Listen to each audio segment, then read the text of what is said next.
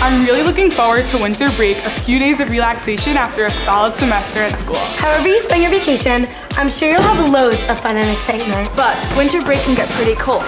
That's why here at SKA we decided to warm things up a little with kindness.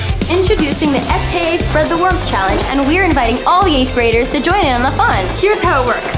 Do something kind, caring, or thoughtful over winter break. And share it with us. It could be to a friend, relative, or a complete stranger. Just send us your winter break active chesed and you'll be entered in to win an amazing prize. This winter break, don't get left out in the cold. Spread the warmth of kindness, and together we'll make our community a better place.